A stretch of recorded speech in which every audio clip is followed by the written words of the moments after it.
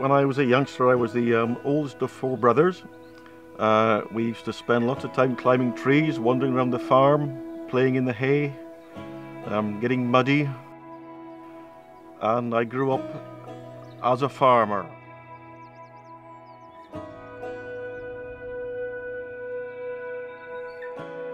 There was a farmer who worked in Japan, and he brought over some Wagyu.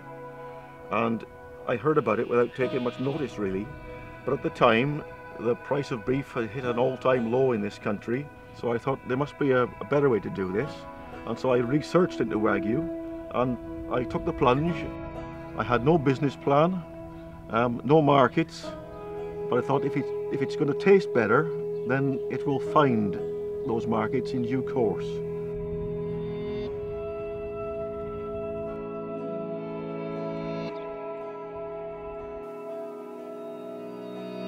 Japanese tradition has it that Wagyu cattle were fed on beer to stimulate their appetite in the hot weather.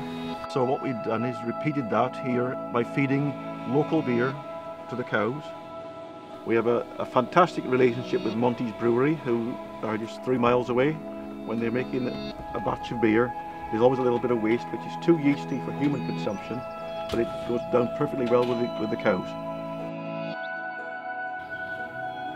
What I found by experience is that the cattle prefer the paler, lighter ales, much like myself. It's all a matter of personal taste, I suppose. Come on, come and get your beer. Come and get your beer.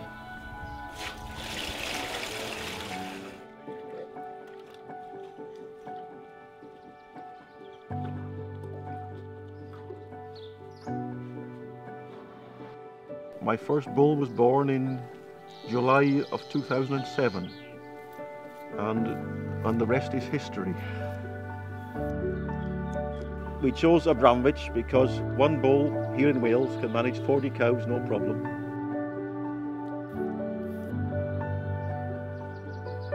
Attempting to produce the best quality beef in the world is a tricky business. It's like a long chain. There are many links in the chain, from the breed of the animal, the feeding, the transport, the slaughter, the butchering and the cutting, the hanging process, to the chef who prepares the meat itself. There are so many links that at each point in the chain there's a possibility that something could go wrong. And to me, the weakest link in the chain is when the animals are killed. They have to be transported to a strange place and meet strange people.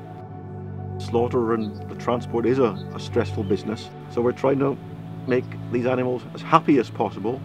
So by massaging the animals and making them familiar with human contact, then the theory is to try to minimize stress to the animals.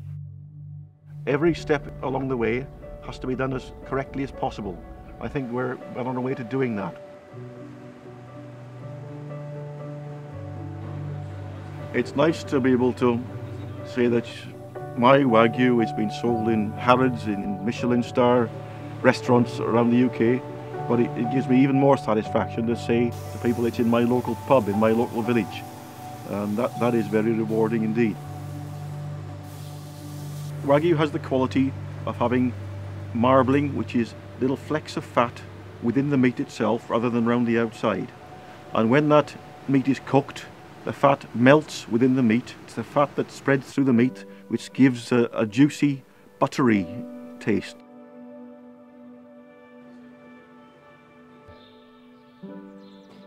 And I think it's nice that people can have a choice.